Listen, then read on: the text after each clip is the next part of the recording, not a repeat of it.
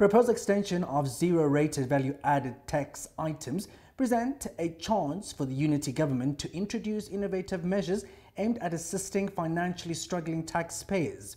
VAT is a significant revenue source for South Africa, generating 445 billion rand in the 2023 and 2024 tax year. Research by the Davis Tax Committee in 2018 revealed that the poorest 40% of South African households allocate about one-third of their income to food expenses, while the wealthiest 10% spend just 5%.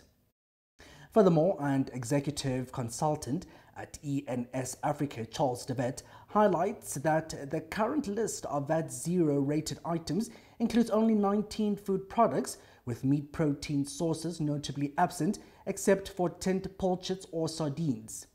Meanwhile, in contrast, in many other countries with VAT or general sales tax systems, all meat and fish products for human consumptions are zero-rated.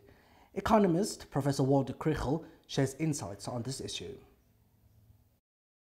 The proposal that more food products should be VAT zero rated to relieve consumers of high cost of living has been around for some time.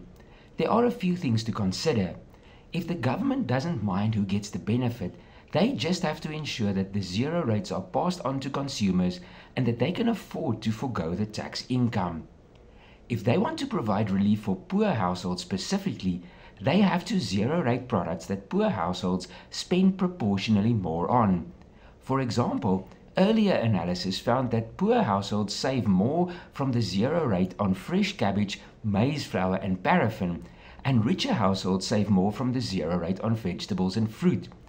The 2018 report recommended that zero rates can be introduced on white bread flour and cake flour, school uniforms and baby diapers, as well as sanitary products.